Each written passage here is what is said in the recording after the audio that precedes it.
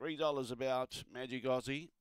Look at Rubble, the late mail, 420. Number 7, Brindle Martini's had good support into 330. All being placed away. Green light goes on. There's no more bets. Thank you. We're set to go. Away. Even line. Look at Rubble began as good as anything in the centre. Underneath it, there's Our Purpose getting up on the inside. Magic Aussie down the outside. Brindle Martini and Emily Poyter. Many chances. They fan across the track. Who's going to get there first? Lochinvar Rubble in front. Lochinvar Rubble first. Second, Magic Aussie, I'd say, just in front of Our Purpose. Emily Poyter and Brindle Martini not too far away at the tail end of the field. And the late mail salutes Lochinvar Rubble. Began as good as anything.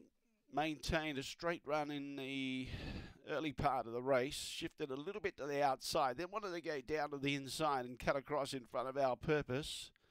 Emily Poyter was making ground late and running on as usual late on the inside. Magic Aussie. Now take